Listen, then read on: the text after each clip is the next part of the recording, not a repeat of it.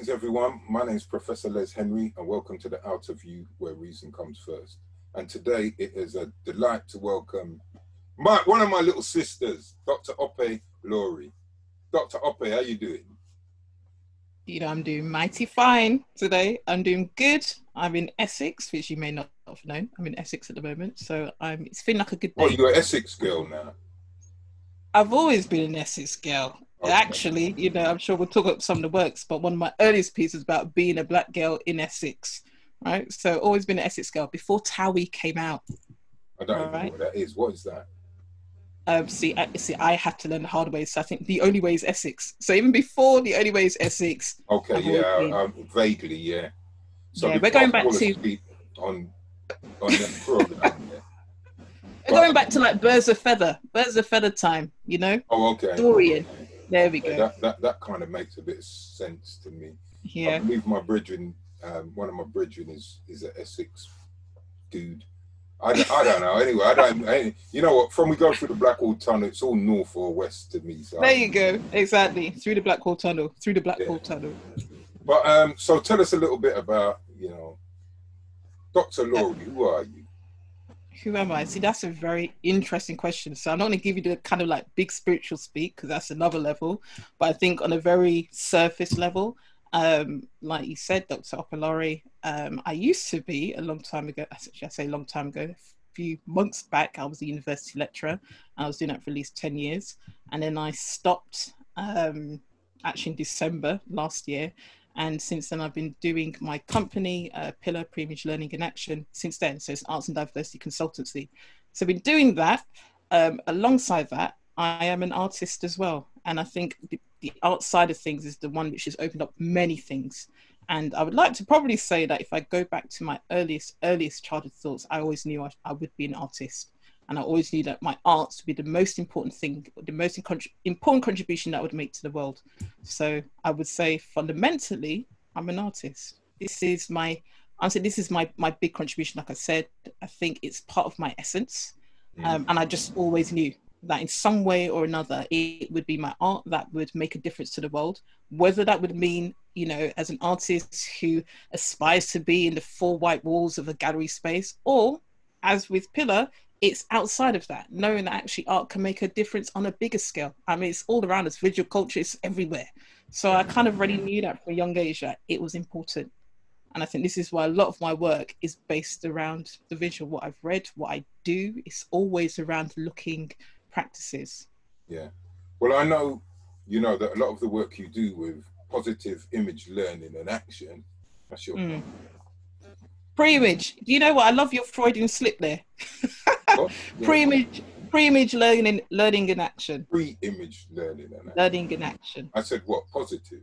Positive. Lovely Freudian slip. Do you know what? And completely. But at the end of the day, perhaps why I did that is because, you know, I've been to some of the sessions that you've delivered, and I see the way you can bridge those distinctions. Paul Gilroy spoke about bridging the distinctions between art and life. And I know you exemplify that in your work because, you know, and it leads to a point I wanted to discuss with you. You know, you use your work to kind of make a bridge between race, or let's say racialization as process and practice, gender, how we come at those intersections between race, you know, racialized bodies, gender, but more importantly, you always expose, I suppose, the ideological underpinnings. You're always trying to get people to think about, why do we think about these things in this way? And why do in some ways, why are they such constraints? I don't know if you want to touch on that.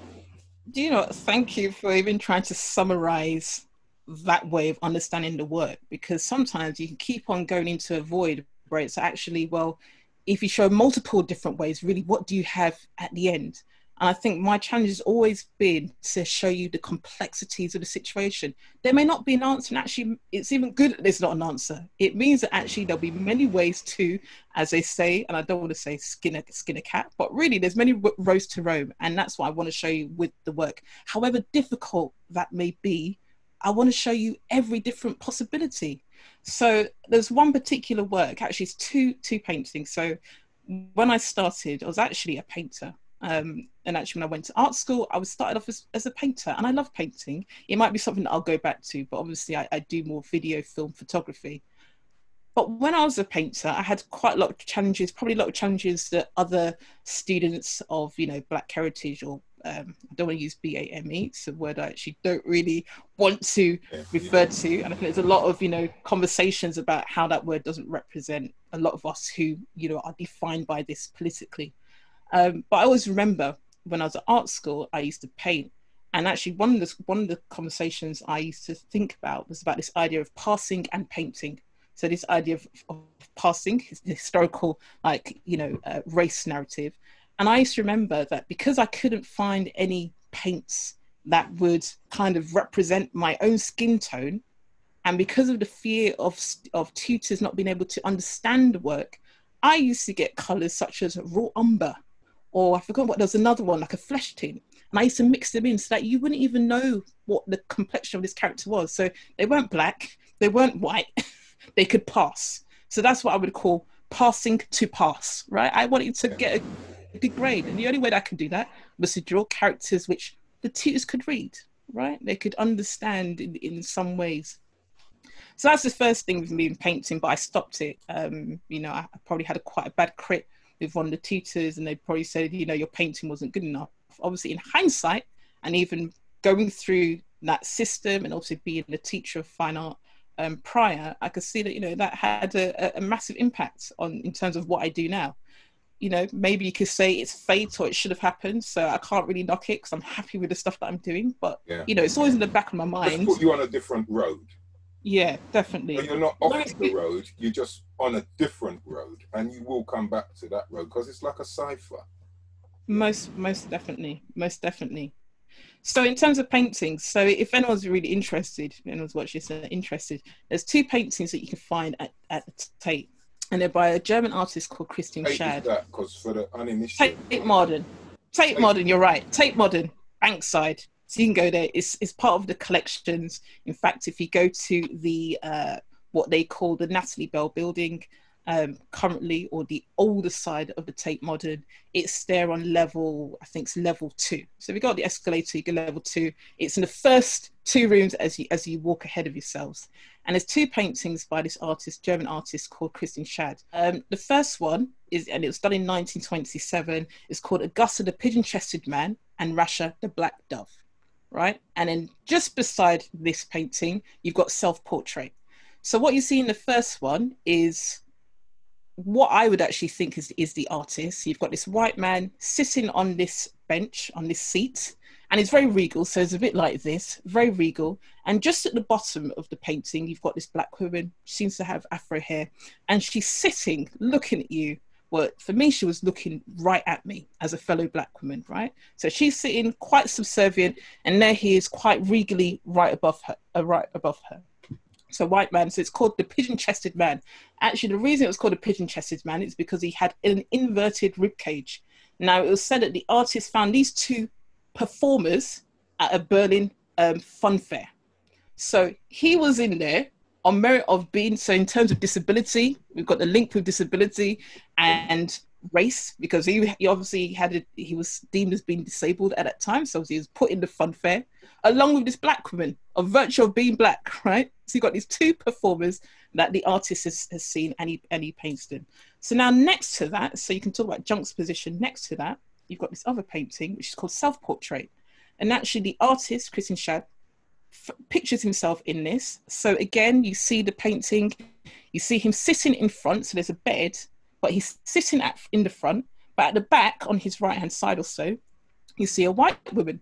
So it's an Italian white woman, and she has a small little scar on her face. And basically that symbolized, so there's a town in Italy where the men would mark their women. And to mark the women would mean that actually you belonged to someone. You were a prized possession of someone. So you've got these 2 paintings. You've got the white man positioned in the front. In terms for the white woman, he's in the front of the bed, and you've got the white woman at the back to the side. In the first one with Rasha the Black Dove, you've got the black woman at the bottom, you've got him composite at the top. So these paintings, depending on how you see it, they can be highly problematic. I like them. And this is the thing, sometimes there's things that probably we're really irritated against, you know, that causes a lot of trauma. Sometimes we still like them as well, for whatever reason. Absolutely, absolutely. And I think people would be a hypocrite. It's like, I personally don't like slapness. Yeah. Unless it's clever in reggae music. To me, if it's clever, it's risque, like what General Echo used to do, or Professor Nuts, or, you know, people who are probably alien to you. And even some of the Badman lyrics, I like them if they're clever. But me, when things are just vulgar and they're just there for they don't really have any real purpose, that's different. Yeah. I'd be a fool. I like action films and watching films. But exactly. I don't say to anybody, go and get an M16 and wipe everybody out because it spilled your coffee. You know what I mean? But I get you. So no, you're right. So I think there's a love to hate thing with that, and for me, for that painter, it was a love to hate thing. And I think what's also quite important is that when I first saw, so I've had, everyone, you know, has their different journeys. And actually, when I first saw that painting, I started as a gallery attendant at the Tate. I was working for a service provider at the time, and as a gallery attendant, it's the first piece of work that I saw. And for me, as a 19-year-old, you know, I'm 36 now, but as a 19-year-old, I just clocked that painting. And I clocked the black woman first and foremost. I just thought, you know what? I completely get where you're coming from. Like, I can see myself in you, not because I feel that I'm suppressed or oppressed in that way, but I understood the positions and the hierarchies of race and gender. I knew at the very top, you've got white men and everyone else. I was, you know, at the very bottom, you got black women. And I think that was exemplified by that painting. Those two paintings, you can't read it just one by itself. You have to read it with the other. Because in the other painting, the white woman's in a slightly higher position, but she's still objectified by the white man. And also this became a real turning point for me. So initially, when I was doing a lot of my work, I was thinking, you know what, it was really important to show black women, to be visual, for us to be seen. And that was a lot of the work I was making at the beginning. And I think there's a definite place for that work. And I needed that probably for me, for a lot of people, for a lot of black women. We needed to see ourselves, right? And that's what I was doing. I was making sure that we were visible. But I also realized that I was doing that in retrospective to the place of white women as well. I was like, okay, well, white women are seen, so we need to be seen as well. White women take that position, why are we not? So that has been a lot of my rhetoric. But those two paintings for me also gave me kind of like a catch-22 moment. Because what I realized is that both positions, I don't want to swear, I said both positions are fucked up. However you want. Is it? Well, both positions are fucked up.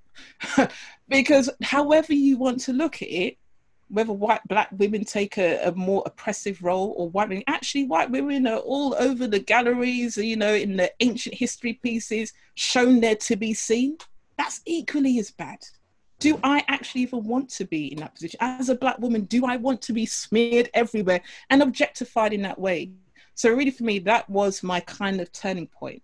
However you want to look at it, both of us are fucked up. And that really just plays into this idea of this patriarchal system. Yeah. And as difficult as it might be, part of my rhetoric has always been, you know what, sometimes you have to work together. We have to come together if you want to get a better result. And that's why all of my work has always been about this black woman, white woman situation, or light and dark, if you want to talk about colorism. It's about all of those things and bringing it together and realizing actually there's a bigger thing at play here, which is actually nothing to do with these divisions. We have to go beyond that. Yeah. And that's really been at the point of it.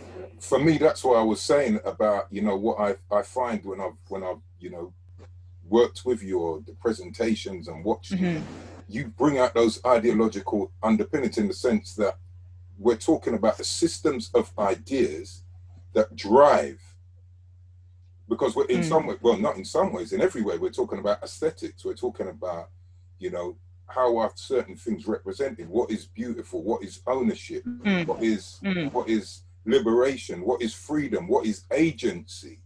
And all of these things are ideologically underpin, you know, the aspects that you raise. And that's one of the reasons why I wanted you to speak about that, because I remember one of your exhibitions that I went to, no, it wasn't 2013. It was when you showed me some of your work. Yeah. And it was about the passing and the shadism thing. And I remember the person morphed throughout that piece of work. So I don't know if you can just jog my memory about that, because I remember it was. I just looked at it and I thought. Are you talking about the piece which was looking at pornography, or are you talking about Snow White? Because the Snow White. Snow White. I think it's the Snow White. We might leave out. Well, it wasn't still reporting that way. It was critiquing. No, I know. So I want to tell people. Remember, I did the presentation for you. Yeah, exactly. It me into. Was it the Royal College of Art? I remember that woman was basically saying she didn't get it. Yeah. Remember when I got in there and I used some of your work in it? Most definitely. It was Chelsea School of Art. And you're right. And this is, I mean, I used your work to challenge. Yeah. What they were saying was aesthetically of value within that space. And people got uncomfortable, as they do. But I believe it's Snow White. It's Snow White. So I'll try and remember a few things that you just said just now, because I think you're right. I remember that. I thought it was a great, and, you know, again, I'm so humbled to be on this because, you know, I think I've known you for a very long time, and I'm so honored that you even took the time out to look at my work at that point, to even speak about my work as well. So we'll leave part of that aside. But I even remember that when we were doing that, yes, there were going to be a couple of people who probably didn't get it. And actually, that's fine as well, because everyone has their different perspectives of it. As difficult as it may be, you know what? Your Black experience may be different from mine. Your gender experience will be different from mine. But you know what? We still have to meet eye to eye at some point, because how do we all live with different perspectives? So I think that's one thing. The initial thing you said was about the systems, isn't it? So actually, it is something I like to call the setup. And actually, when I go back to those paintings, the setup is really the structure. It's the frame. In fact, it can be seen in many different ways. So the setup is about how you may stage something. It's about the framework. It's about the systems, right? So those are a bit more physical things, the structures. But also an interesting way of looking at the setup. So an anagram of the setup would also be the upset as well. So sometimes I said the answer is always in the question is in the answer. It goes vice versa. So if you really want to destabilize something, I always say you've got to cause an upset. So you can see the two words there cause a bit of an upset. So really what I'm interested in is that system, whether you want to call it man-made, female-made, trans-made, or whatever you want to call it, it's still been made in a certain way. And because it's been made, it also means that it can be unmade. Hence why sometimes when a lot of people talk about, you know, the systemic, racism, actually, I never use the term systemic. As much as it might be ingrained, it was also put there as well. So I would prefer to use systematic, right? It also means that actually we have the power to change how these things are. But actually it's a process as well, right? It can be undone. It's not fixed. And those are some of the things which I'm an advocate for, that these things, as much as they're made, they can be unmade. And I know you use this wonderful phrase, which is what can be learnt can be unlearned. Right, so those are the sorts of things I always try to reinforce. But if I go back to the Snow White actually arose from, you know, when I was 7, and it's something that again has stayed with me, and probably why I do art. I remember, like many kids, probably watching Snow White. You know, I watched the old one. I think it was 1937, so it's just about in color.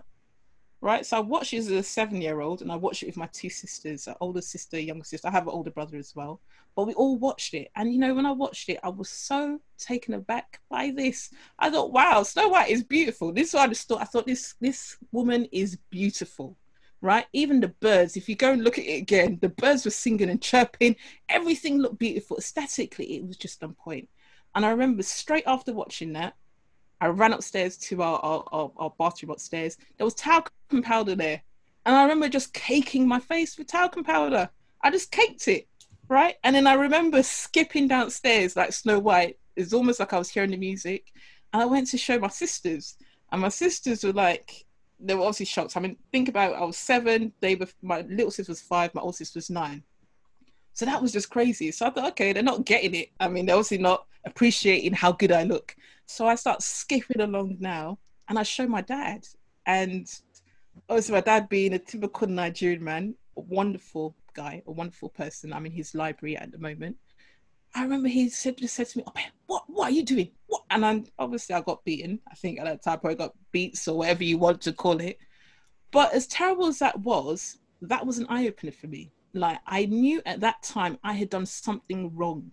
I had negated my blackness in trying to be this ideal image, and that stuck with me. It's always stuck with me. And that's why I knew two things. One, that the power of images was so strong.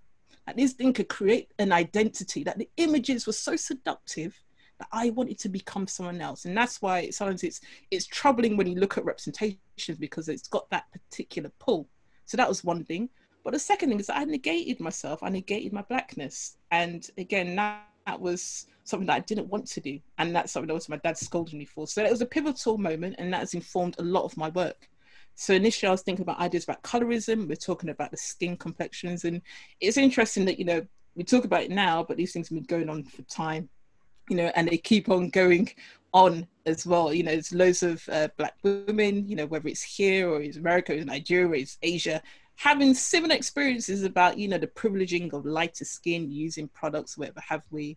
And obviously a lot of this is to do with media images as well. You know, we know that certain things sell. We know we've got the terms of ethnically ambiguous or lighter skin. I think things could be changing. This is a moment where actually it's great to be Black. It's great to be darker skinned, especially now when everyone's talking about the you know, systemic racism or systematic racism. So there's a time when people are starting to clock on to that, but it's still an issue. I think there was a recent campaign in Asia. It was like a TikTok video in Japan or somewhere, and someone had they had kind of like lightened up their skin or something like that. So these things are still going on because businesses know that it sells. You know, this message is still, as much as you might complain about it, the companies still make the same issues, because it's still, like they say, no publicity is good publicity, or no, you know, so they still benefit from things. Yeah, all publicity is good publicity. Thank you. Yeah. So something else I wanted to discuss was about you know, how you could take us through one of your pieces that kind of you know, what can I say, that kind of explain again, you know, what drives you to do the work that you do. Because, you know, other than you and my good friend Dr. Sarita Mullings Lawrence, who I introduced you to, you're probably the first people who actually got me to appreciate anything to do with art. Because if you'd asked me about art before, I'd have said, boy, there you go. Because you know why? People made it out to be so complex. People made it out to be so complex, but it was only after having those kind of conversations with you and you taking me through some of your work. I remember when you were doing your thesis, you know, we discussed certain things, especially around aesthetics, around colorism and stuff like that. And it was John Berger, John Berger, who used to be on TV, used to do these art programs on TV. And I know Les Back, Prof. Les Back interviewed him in one of his books or spoke to him. And, you know, he said music and rhythm changed the significance of a picture. But I don't think he was just talking about music that people were talking about. It's that rhythmic. You can add another dimension to it so people can at least offer an interpretation that isn't necessarily highfalutin or has to be here and, you know, like that kind of stuff. And I think that's what you did. Yourself and Sarita, that's what you did for me. You made me realize that, no, you don't have to see it this way or listen to what these people are saying. You should be able to look at it through your own lens and say, this is how it speaks to me, in much the same way as a piece of music will speak to an individual.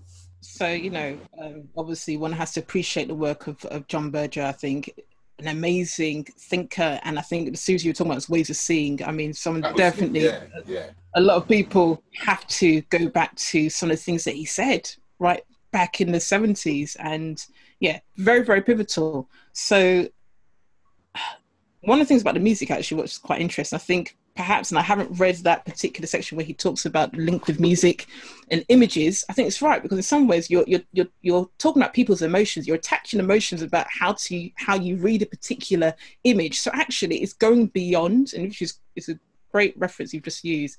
You're going beyond representation. You're going beyond the surface to actually touching someone on another level.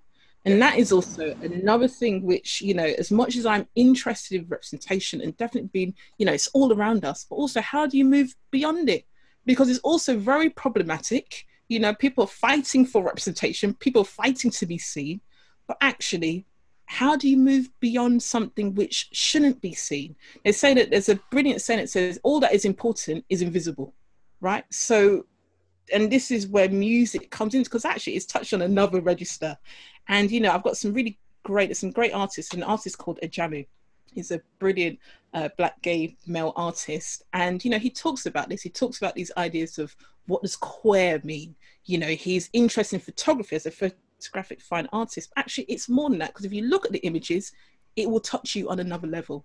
So he even talks about his processes. He talks about going in the dark room, which you could see is a bit like, you know, going in the sex room, right? You're talking about desires. You're talking about the intimate, innate things that we touch on, right? So I think this is the most important thing. Like, how do you move away from representation, even though we're caught up in it? So there has to be another register. And I think that is why my work, for me, is important. I also want to show that other thing, that thing that, you know, I can't articulate why this thing, you know, irks me in the way it does. I can't articulate why I like it. And that can be very uncomfortable to come to terms with. But you know what? It does it for me. And sometimes when I'm making work, I can't tell you when a work is complete or when it's finished. What I will say is, if it moves you on another level, then I know my work is done. So that's how I see, and that's how I critique my work. But there's one piece, and again, if anyone's interested, you can see on my website. It's got a long title, so I always had to try and remember this. It's got a very long title, and it actually was taken from a writer called Ken Gonzalez Day, and it was a text around whiteness. So it was trying to understand how we could understand how whiteness operates. But he looks to this idea of what grey is, right? So grey is an intermediate space. This is actually, there's multiple ways to understand something, and that's really important to show. So the piece is actually called, After All, Sometimes Just Changing the Point of View Can Transform the Landscape, right? So after all, just changing the point of view can transform the landscape. And what you will see in this piece are 8 characters. It's actually 4 characters who play 2 different roles, one in white, one in black. So it's 4 similar characters, and they play opposing roles, you could say. So you've got a police figure or authority figure, you've got a religious figure, someone like an imam or a priest. You've got the youth who's wearing a hoodie. You've also got a woman in a burqa, right? So for me, those are 4 characters that we know in our social imaginary, the social landscape, evoke some sort of fear or some sort of tension. You know, anyone we know from the riots, especially the ones, I think in 2009, where we saw a lot of people wearing hoods, or people were like, you know, ransacking. 2011, I think it was. 2011, thank you. So even I knew at that time, okay, if I'm going to the shop, do not wear a hoodie, do not wear this, because they'll probably think that, oh my gosh, you must be one of those people who was looting, because hoodies are so loaded, right? Certain clothes, and this is where it comes down to dress, right? A certain dress that is so loaded. I don't want to take you off a tangent, but actually maybe it's worth pointing out. There's a scene, do you watch Black Lighting by any chance? Black Lighting. I've seen bits of it. I've seen some of them. I think I saw the first couple of series when the weird looking, in Jamaica we call him Dundus, so the PC brigade can come out, but he looks like a right. kind of thing. Yeah. Right. So again, I saw up to one where I don't know, I don't know, yeah. Anyway, I've seen bits of it, yeah. Okay, like you, I've seen bits of it. I probably saw 1 or 2 and I just gave up. I know you're a Marvel fan, you like your DC comics, so you know all of those things. But I think there was one of the opening scenes, a policeman stops Black Lightning when he was dressed in a suit. So when he stops him, he goes, "Officer, how can you get me? Like, why did you stop me? Can't you see I'm wearing a suit?" Right? So as a black man, it's almost like, okay, because I'm wearing a suit, you shouldn't have really taken me, because yeah, it's all about the dress. If you start thinking about who's probably pulled over, is there a certain blackness that is being policed as well, right? As much being black, is there a type of blackness, a type of look, a type of dress, which is also being policed? So that's a bit, I'm steering off, but this is why, going back to the piece that I made, it was very much important that, you know, dress was part of it. You know, how, you know, whether you're wearing hoodies, we know that we had John Charles Menendez, the shooting of in Stockwell or somewhere, wasn't it?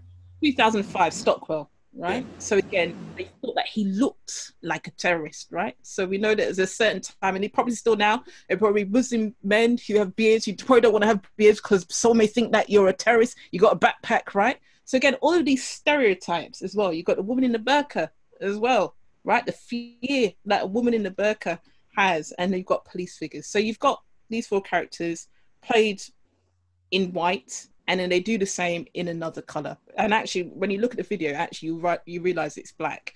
When we did the casting for the shoot, I actually said to him, okay, in one of the shots you're going to be in white, but in the other one, just bring whatever you want to wear. And it just so happens that they all brought black. Right? So, see, that's so it was in and of itself. yeah, exactly. That was their choice. So they all brought very dark colors that when you shoot it, it just looks like black. So for me, it was about showing the two sides of the story, and I think this is actually important because I never really talk about this. The reason I also made that piece, I think, just a week before, I had I was having a meeting with. I went to find a new accountant. I went to find an accountant for the business, and I remembered going into this place somewhere in East Dulwich at the time, and I had a meeting with this guy who seemed to be like the founder of this accountancy. And I remember sitting in front of him, and he was obviously at his desk. I was in front of the desk, and it was so awkward. I felt, to be fair, this guy wasn't really listening to me. He just, it was all lip service, and I just had that probably that feeling like, okay, well, he's not taking me seriously. Maybe because I'm a young black woman or whatever he thought. And I knew it just wasn't going to work. And I just, I had that moment, and I saw this, what he appeared to be, just like Christian Shad, sitting down there quite regally, feeling like he was in power, and there I was opposite to him. So I've always, again, been interested in this kind of sitting positions as well, because a lot of the things we're talking about, it's always these power relationships and how they get played out. And I was just fascinated that this white man, and that's what it was, a white man at the time, was wielding all of this power, but, was so, in my estimation, was someone who's just so, I don't want to say evil, but he just didn't get it. I knew he wasn't going to take me on. So for that piece, I wanted to show all the horrors and all the great stuff about being both white and black. That these stereotypes we've seen historically, positioning blackness as evil or ugly and all those sorts of things, as opposed to whiteness, which is passive, beautiful, blah, blah. Actually, it can be vice versa, right? You can be white and still be horrific and still embody all of these things.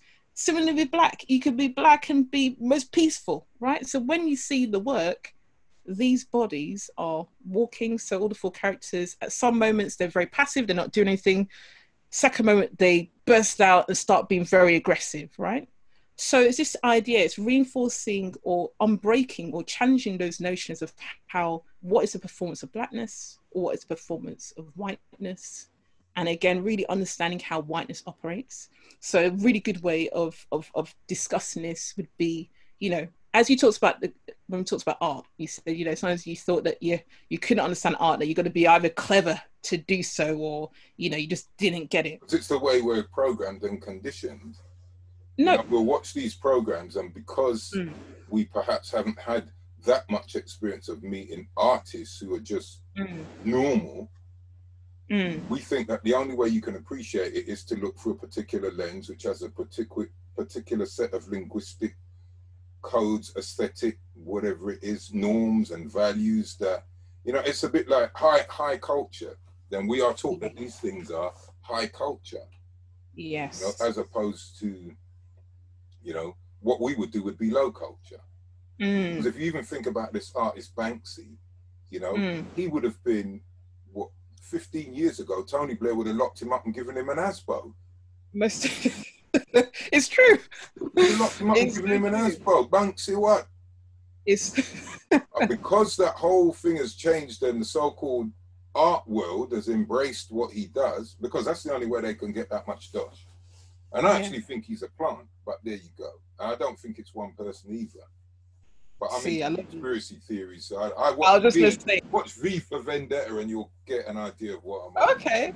But I was going to say, we're going to conspiracy territory here, but maybe you're right, maybe you're wrong. I don't really know. For me, the major point is, though, I needed to meet people who could say, there's nothing wrong with if you see it this way, or you say, that just looks like one bag of foolishness to me. Like, you know, you give a picnic some crayon and say, go on, you know. Definitely. Right. Definitely. But we're not taught that. We're taught there's only one way to appreciate things.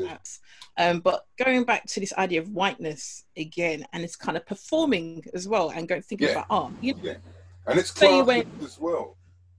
Most definitely. We know that if you went to art gallery, when you go into art gallery, even myself, sometimes I fall back into that and I think, you know, I'm an artist, but there's a way you conduct yourself in a gallery. And we speak about this. There's no reason why you have to go around so slowly, or you have to look like you're intellectually engaged with art, with a painting which actually you probably don't know anything about, right?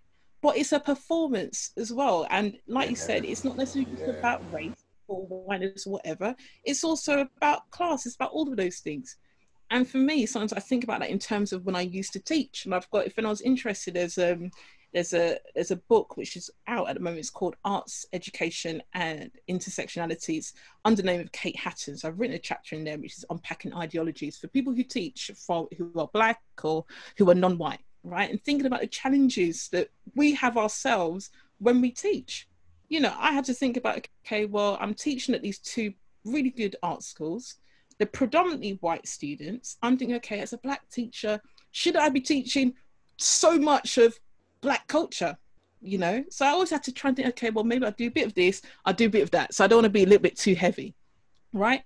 And that sort of thing is also conditioning, right? It's playing into these ideologies. There's no reason why wouldn't it be, if a Black artist or Asian artist is tackling all of these things, why would I not put that in the curriculum, right? So it's also about challenging those things that stop us, right? So it's still a performance, higher, lower, whatever you want to call it, right? But see, these are some of the challenges. So for me, this is, you know, having to unpack whiteness, but it's all this psychology that we bring to it. We have to really reflect on our own assumptions and the things that we do so that we don't reinforce into these things. Absolutely. And for me, what you've just done, you've just exemplified decolonizing the curriculum. Yeah. The problem with a lot of white academics, especially those ones who are entrenched in those bastions of Britishness or whiteness, or, you know, and I keep saying it, oh, we can't, you're saying, take out all the white academics, take out all the white knowledges, take out all the white canons, and I use knowledges plural. But that's not what we're saying. What we're basically saying is, why can you not have balance? And if you don't know, ask somebody who may know. Because that's what people often don't do. They will have their one way, their myopic way of seeing it. I was taught like that by many. If I had 30 lecturers at Goldsmiths, 25 of them were so fixed, you know, so entrenched in, this is the only way to do it. This is the only way you can speak about someone like Foucault. This is the only way you can speak about this person or that person. And then you can go to them with something. You can say, well, actually, you know, Wade Nobles or Dr. Leonard Jeffries, they've spoken about the same kind of things, these notions of power. Why can we not speak about them as well? Why can't we bring in people like Stuart Hall, or not Stuart Hall, or, you know, why not people like Marcus Garvey, when he's talking about systems and power and relationship and education and human rights? Why can we not bring them in? So it's that notion of, I'll say it again, I'll say it probably till my grave, decolonization of curriculum is easy. Sometimes you just have to get off your high horse and say, you know, every single time I teach, every module I teach, I think it's improved, because I always encourage my students, is there anything that you're aware of that will deal with what we're going to be discussing next week that you can bring to the table? Definitely. And especially in like my third year option, race, ethnicity and popular culture, where we look at everything. We look at race, ethnicity, class, gender, sexuality. We look at processes like mammification, how Black women were reduced to mammies or Jezebels. We look at that. And we also touch on aspects of religion. You know, how do people express themselves? Brilliant. And I like that, because really then you start breaking down all these sorts of hierarchies about where knowledge comes from. Actually, I think, I don't want to go off you and start making generalizations and all saying things, but I do think a lot of the work, you know, I think universities, institutions, brilliant. But for a lot of people, for myself, I know sometimes a lot of the work happen outside as well, right? You never know where you're going to draw all of these things from. So it's important, like you just said, whether balance can be achieved, I don't know, but I think we should always be aiming to, you know, reach many people as possible. So even I would say that the areas that, okay, I could probably talk about race and gender quite a lot. I would also say, okay, the areas which I know that I will probably be a bit more weaker on, if anything to do with disability, what would it mean for a Black artist with disability to be making work? So again, I know that I need to start doing that extra work. I know that I might have some students who might have disability. How do I reach them, right? So like you said, go and do the work. When we're in institutions, you're a minority. You always learn how the system works, right? Before you start a new job, I'm pretty sure that you've probably Googled and said, found out what the stats for this organization. You probably find out who is the CEO or who is the boss. You do your work because you're going into a new environment, right? And it's the same way, I think, lecturers, tutors, we need to do the same thing, especially if you're in the majority. Think about, okay, what does it mean if you were in the minority? If you, as sons, I always like to use this, if you were the only one in the room, how do you reach that only one person, right? You've got to cater to everyone. And it's not so much hard work, right? It can even be fun when you start learning things outside of your comfort zone. So I think you're right. We can try and get balance, try to just do the work. That's it, do the work. Because Marcus Garvey said many of us are educated beyond the four walls of the classroom. And I know I absolutely was. I got booted out the four walls of the classroom by the time I was 16. But, you know, I'm laughing, to me, that's what it is. Because, you know, that's what Rastafari say. Rastafari say we learn from life. I know they're not the only ones, the first, and they won't be the last ones, but that's what they basically say. You look at your life. Going off piece a little bit here, people have statistics and, you know, say, you know, Black people in comparison to white people or this and whatever.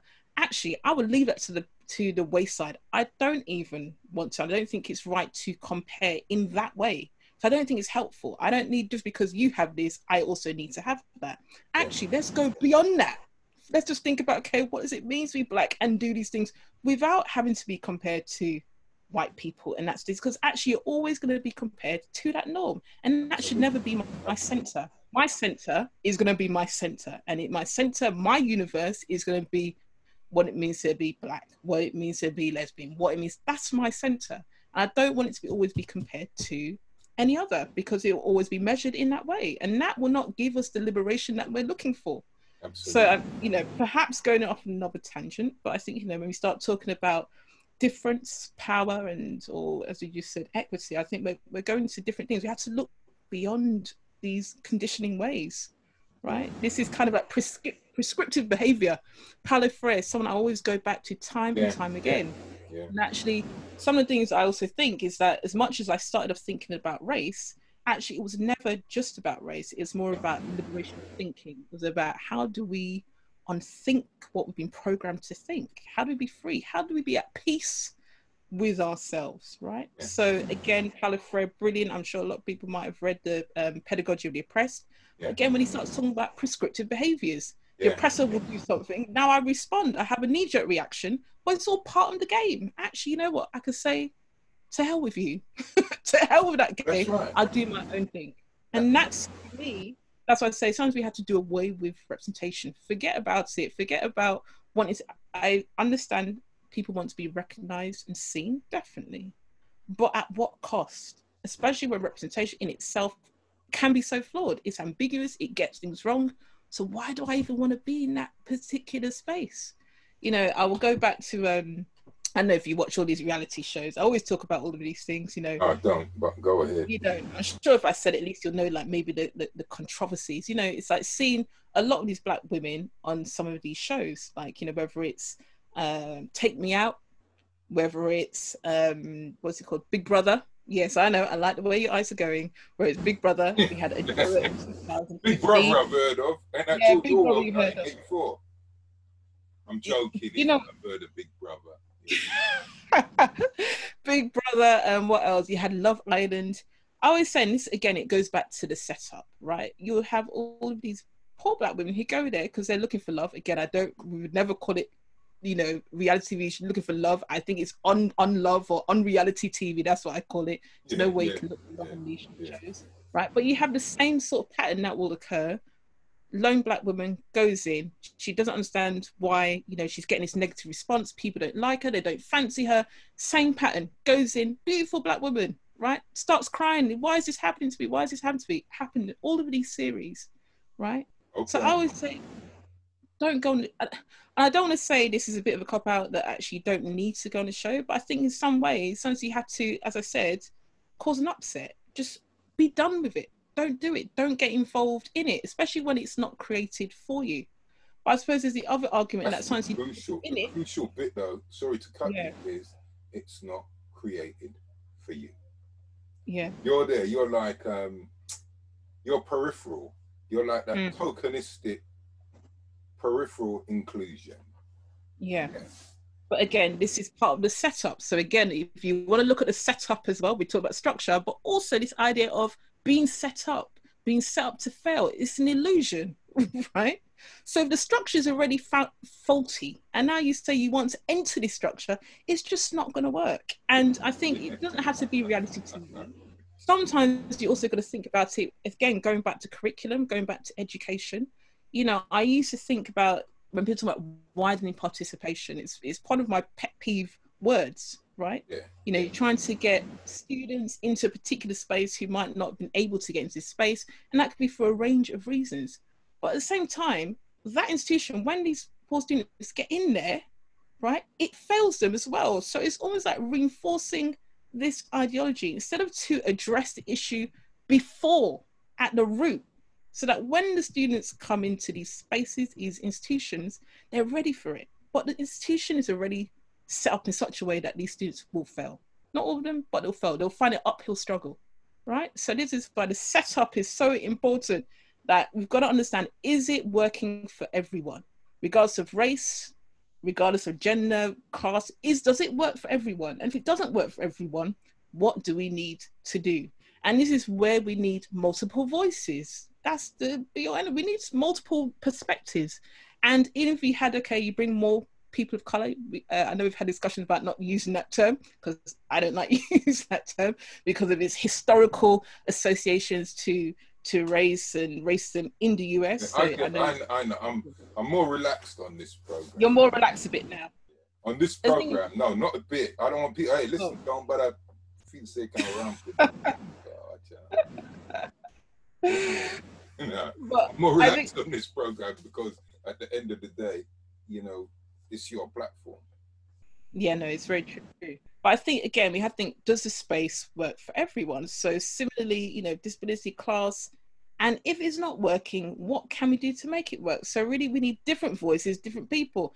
And, you know, whether they say, okay, you need more people of color, more BAME people, representatives, even that sometimes is not even the best way as well, because you might still need multiple people of color, because even you and I may still have different perspectives, different experiences of blackness, right? Of course. Yeah. So, you know, it's kind of endless. But I think one of the things you said as well, which I think is important, is that if you don't know something, or you know this is going to be challenging, go and do the work. Go and find people who be able to help you as well. Right, so sis Ope.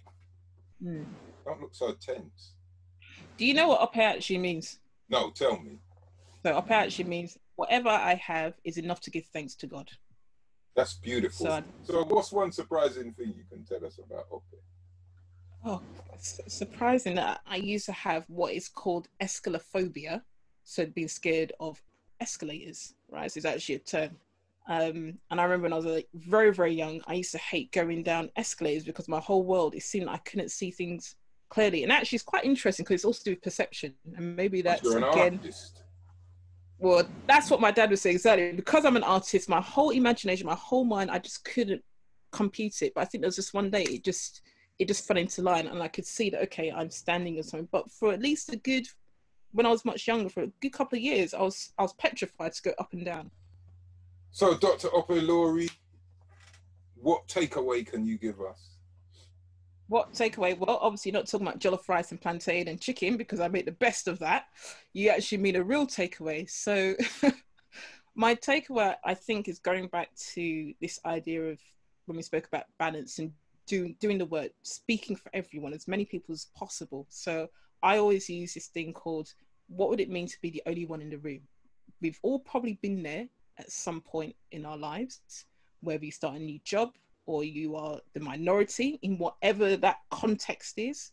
So I think if we use that as something to think about, that experience, how uncomfortable it probably felt. Maybe it felt great to be the only one, but if we can go back to that and to that experience, I think that's something that we should all try to think about.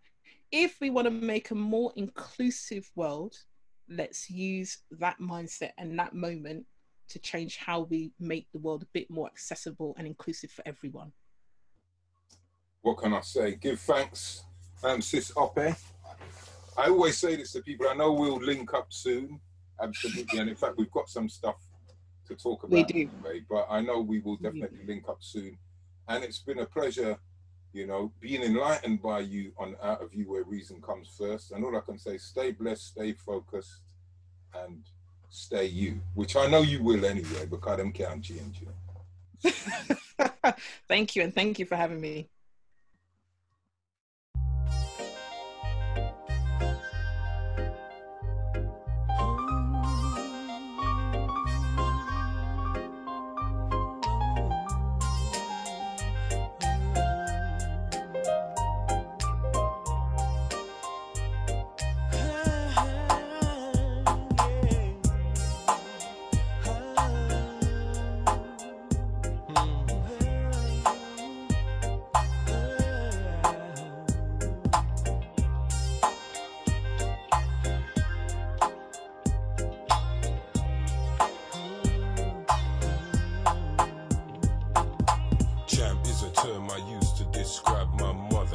You know I love that woman like no other woman. The eyeless, the lyric of no, 'cause from the